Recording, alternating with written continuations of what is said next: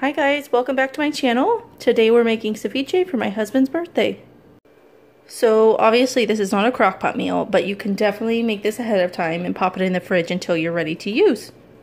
This is his request every year, so I pretty much have it down to a science. I don't normally measure anything, but I'll make sure to leave a recipe down below for a smaller batch. I'm making a bigger batch today. He's having some family come over, so I'm making a little bit of a bigger batch than we normally would do. Let's go over the ingredients. Garlic salt, cilantro, red onion, lime juice, olive oil, cucumber, avocado, tomato, shrimp, and imitation crab.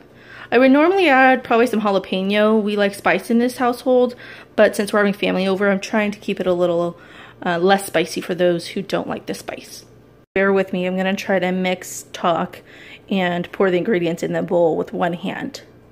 So I like to start off with some olive oil with the lime juice and the onions. I think it kind of cuts the onion flavor. So that's a little splash of olive oil. The lime juice. And the red onion.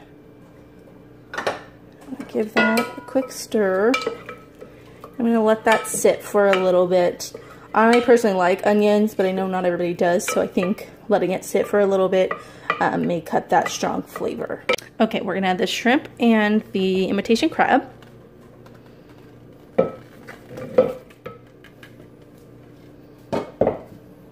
Give that a stir so it can start marinating. Sorry guys, my phone cut out on me.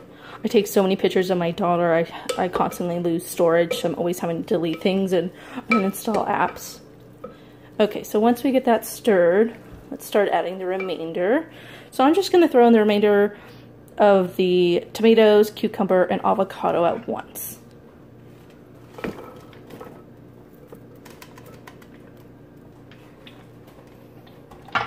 And the cilantro.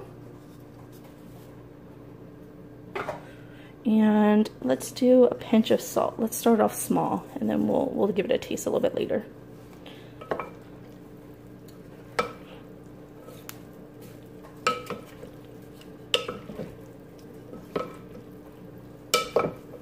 Oops.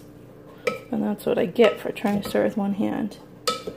I have my tripod coming in soon, and I think that'll help out a lot, but right now, I don't.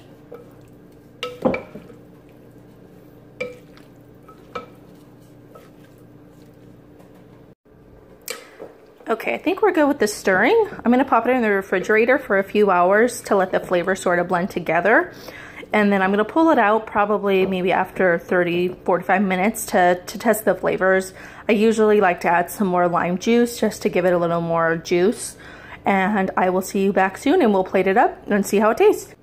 I've gone ahead and put it in a nice decorative bowl. Guys, how good does that look? So refreshing. It's almost 100 degrees outside, so this will definitely be nice and refreshing.